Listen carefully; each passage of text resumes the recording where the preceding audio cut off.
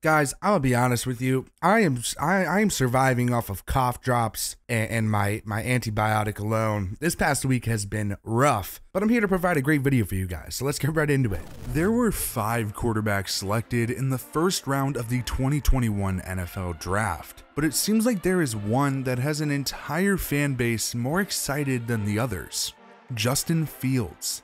The Mitch Trubiksy experiment didn't go as planned, and now the Bears are back to square one. With a dominant defense and offensive weapons littered throughout, Fields may be the missing piece that carries the Bears to a Super Bowl. But first, this video is brought to you by DraftKings. If you're like me and you're looking for somewhere to bet on your favorite team this NFL season, go check out DraftKings Sportsbook, where they have player props, live betting, and same-game parlays, and more. Right now, DraftKings is giving new players a bonus of up to $1,000 for their first deposit. DraftKings, America's top-rated sportsbook, is safe, secure, and reliable, and you can withdraw your money at any time for your convenience. If the sportsbook isn't available in your state, don't forget about DraftKings Fantasy, where they're offering millions of dollars in prizes every week. Every year, I like to make a bet on who I think is gonna win the Super Bowl at the end of the year, and this year, I've already made mine, locking in the Kansas City Chiefs to take home their second title in 3 years. To start playing DraftKings today, go ahead and hit that link down in the description and use our code JDPROD when signing up.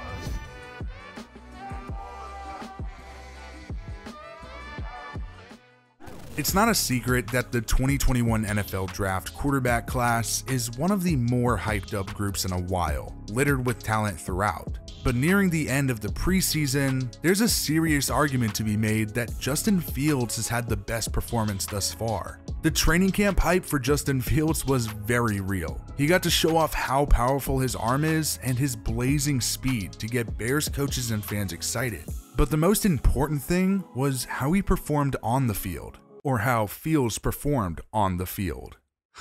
That's a funny.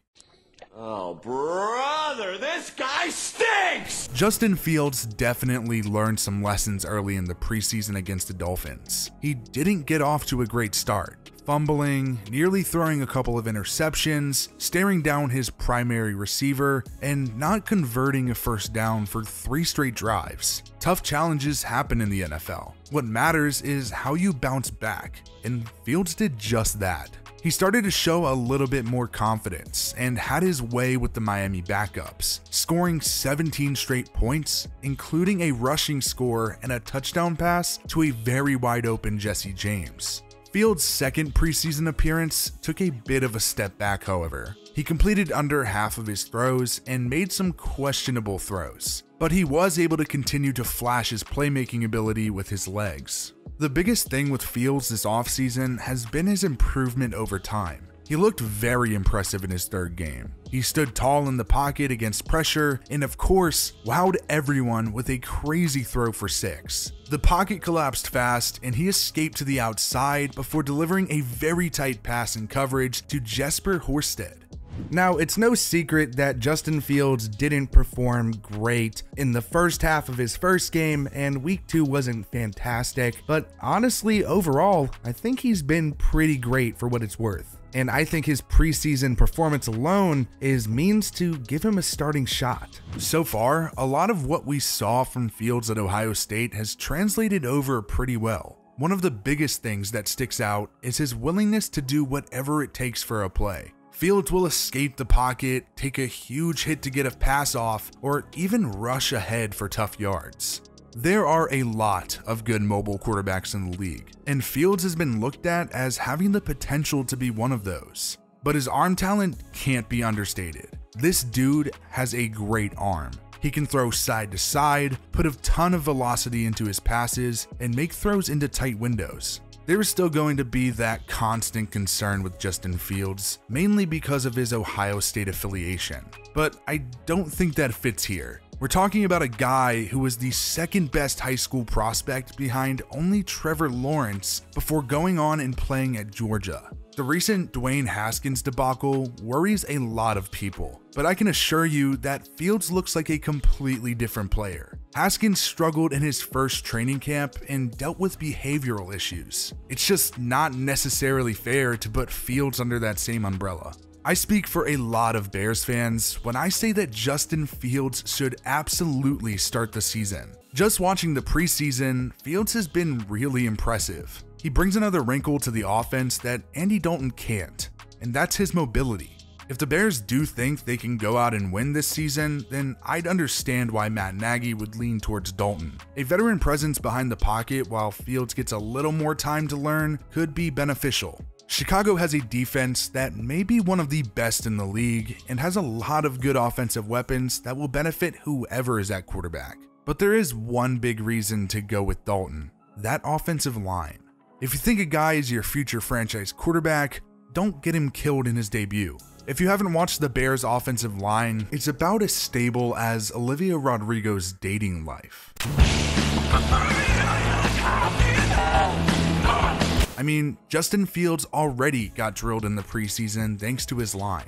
Chicago has to go toe-to-toe with the Rams and what was the best defensive line in 2020, headed by Aaron Donald. There isn't necessarily a good time to have your rookie quarterback make his debut, but there definitely is a bad time, and that's when you're playing Aaron Donald. I wouldn't bet on the Bears being able to down the Rams in the season opener, but if Dalton does perform poorly to start the year, it's entirely reasonable to pull the trigger on Fields. Chicago takes on Cincinnati in Week 2, a team with questions all over the field, and a quarterback who has only played in 10 career games. There is going to be some that say they need to hold off because of the Browns the following week, but you have to throw Fields out there at some point. This isn't an Alex Smith and Patrick Mahomes situation. You don't have an already great roster and longtime successful quarterback at the helm. Now, obviously, I don't think Justin Fields should play against the Rams, and it looks like he's not going to. But after that, I think it's pretty much open season for Justin Fields, and really whenever they want to throw him in, they can. Now, yeah, he does have some adversity at some defenses that they're going to be playing later in the season, but Justin Fields needs to play eventually. He needs to get thrown in there and just bite the bullet and learn from those experiences and get better through playing. Now, if we're talking about in like perfect ideal time that I would think would be the ideal time, I would say Week 4 against Detroit would be pretty well. I think Pro Football Focus has their defense ranked in the 20s, and I think Justin Fields would ball out and that would really boost his confidence, but I wouldn't be shocked if we see Justin Fields come in before that.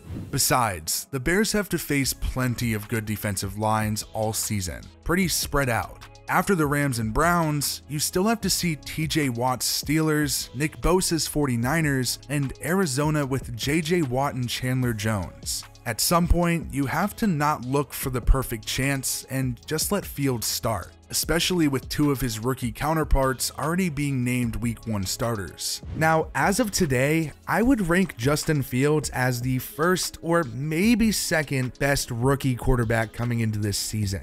If he wasn't first, he'd probably be behind Mac Jones, and Zach Wilson has also made a pretty good case for him to be great. But regardless, I do think Justin Fields has the best potential going into the season right now. Lucky for him, unlike Mac Jones now, he's going to have some time to sit behind Andy Dalton, who's played in the league for a while, study the playbook, get some knowledge, and get more time to grow into more of a pro-ready passer by the time he does get his shot to start. I believe that Justin Fields is the perfect balance of talent and skill. He has a fantastic arm that can't be understated. The dude is a freaking lightning bolt. This man can run for miles around the defenders, and honestly, I think he's low-key the total package. I also feel like he showed that he could be pretty consistent as well, which is one of the biggest things you're always looking for in your starter. Just from his preseason debut alone, I see Justin Fields having an extremely promising future. The last time the Bears had a young rookie quarterback,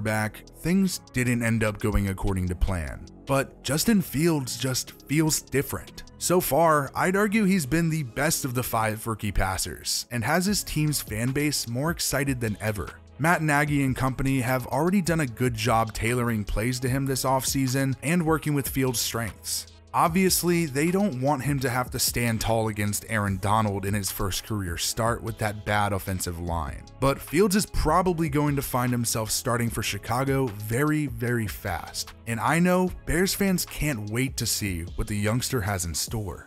Hey, thanks for sticking to the end of the video. If you want to subscribe to the channel, click right here. And if you don't want to, or you already do because you're freaking amazing, then click right here to watch another video. Also, follow us on TikTok for some cringy videos, Instagram for some random posts here and there, and also on Twitter because it's football season, baby. And you know we're gonna have hella discussions over there. So again, thank you guys for sticking to the end of the video, and we'll see you guys in the next one.